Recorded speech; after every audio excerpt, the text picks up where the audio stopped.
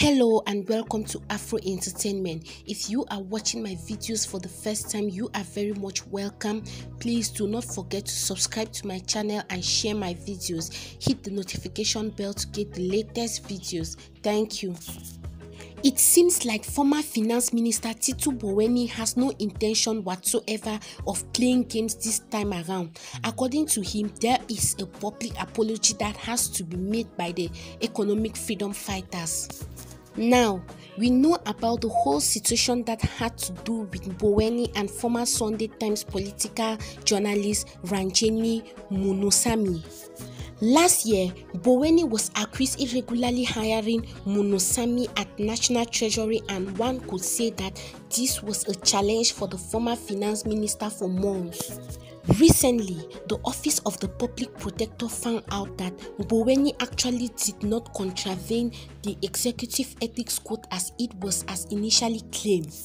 Now, Mboweni is likely happy that this is now behind him, but he demanded that the EFF should apologize to him, probably to Munusamy too, and it has to be public.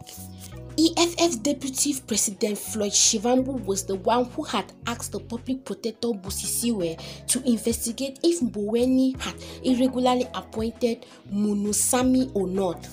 Now, because investigator Kobus had alleged that Munusamy received 148,000 rands years back from a crime intelligence fund, the EFF probably felt the need to check if Mboweni did not appoint Munusamy when he was not supposed to. However, as you might know, Munusamy denied that she had received the 148,000 rands. Mboweni further explained that he had appointed Munusamy because she was highly qualified, and now that there was no wrongdoing, Mboweni is waiting for the public apology from the EFF. The question is, does the EFF really have to apologize though? One would say that they had no intention of tainting anyone's name. They were trying to get the truth, and they did.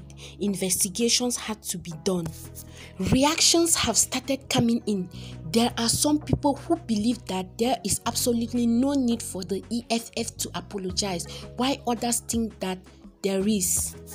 As for the EFF, they have not said anything as of yet regarding this matter and probably do not see the need to. It may seem like Mboweni will not be getting what he wanted, and another question is what he will do if the EFF does not publicly apologize. Thanks for listening, and please do well to leave your comments in the comment section.